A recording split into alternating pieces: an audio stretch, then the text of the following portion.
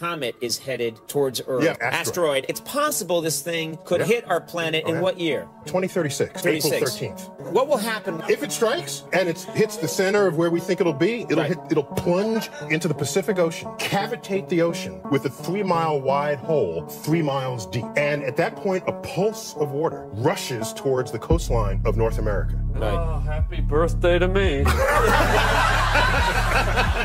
Then the water sloshes back in, and it keeps sloshing. And you get these pulses. And every pulse that hits the west coast of North America, it reaches those $1 million homes in Malibu, brings them out to the ocean, rushes them back, and they don't have the same shape that they used to. It's a 1 in 45,000 chance that it'll hit. We got top people working on this problem. We got like the nuke folks who want to like blow the thing out of the sky. We got like the kindler, gentler solution where you send up a spacecraft that wants to fall in by gravity, but use little retro rockets and it slowly tugs it out of harm's way. Interesting. And that's what we want to do with this.